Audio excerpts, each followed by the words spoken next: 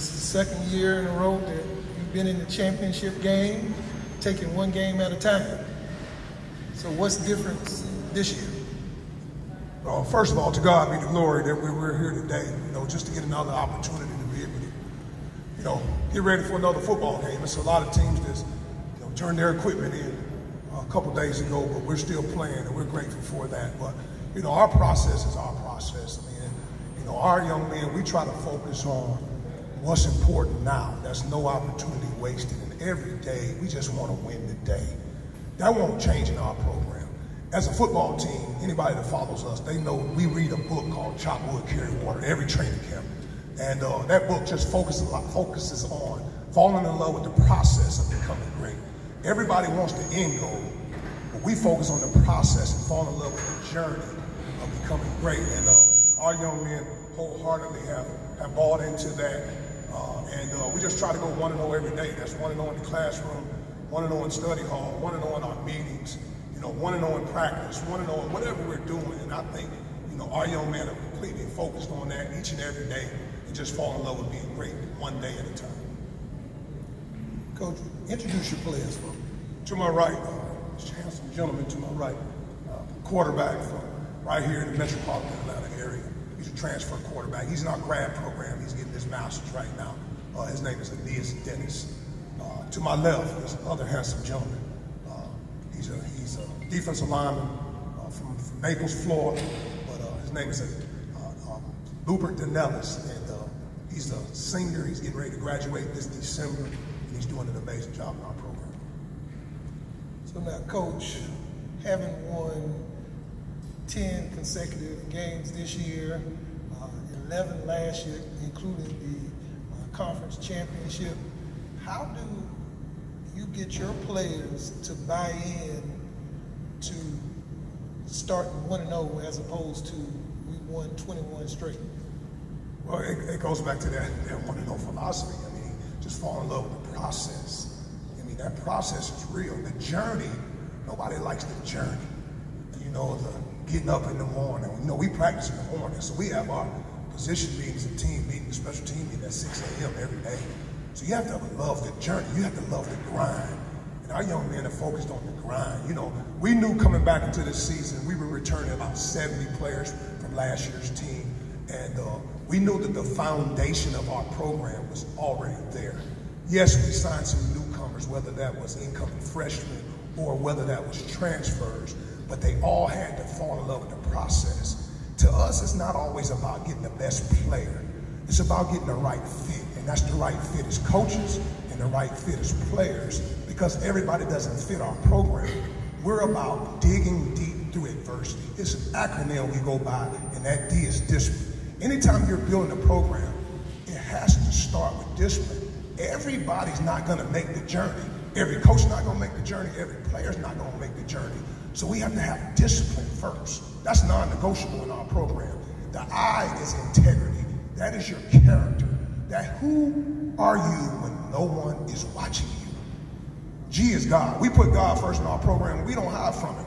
We're founded in Baptist principles. Our college is founded on that, so we don't hide from it. The program has had a lot of favor because we put God first in all we do. D, dedication. You got to be dedicated to be a student athlete. You're talking about these young men, they get up and bump the ground in the morning for position meetings and team meetings. They get up, they go right to practice. They leave there, they got to go to weights, they got to go to class, they got to go to study hall, they got to go to position meetings. It's a lot of things they have to do. So to be a student athlete at Benedict College, you got to be dedicated. E is effort. We always tell our young men a football play lasts about 4 to 6 seconds. So you mean to tell me we're going to question your effort? Effort has to be non-negotiable. So everything you do as the head football coach, I'm always going to lead from the front. So as they watch me leading from the front, I'm going to give amazing effort every day. So they don't have to worry about their coach, all right? And that's the same thing with my staff. But all I ask them for 4 to 6 seconds per the play, give me amazing effort on the field, in the classroom. The next E is execution. We all have a plan in life. We all want things we want. I tell our young men, you got a dream and aspiration. You want to marry this beautiful wife. You want to have this house on the hill, boat on the lake, this great life, right?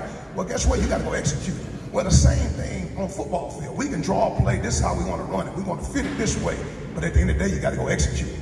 And then last but not least, pride. Pride as a man first. Pride. You carry your daddy's last name, you better have pride in that first. Then you better have Tiger pride. So when adversity strikes, we know in the game of football as well as the game of life, and I'm big on life for our young men, that you better be able to dig deep when adversity strikes. And we kind of put that in our whole program. So whether you're a newcomer or a returner, our young men fall in love with digging deep, not only in the game of football, but in the game of life. So, gentlemen, Coach got me want to play football, and I ain't got no eligibility left. So how do you every day dig deep to provide the effort that Coach requires and expects of all your teammates?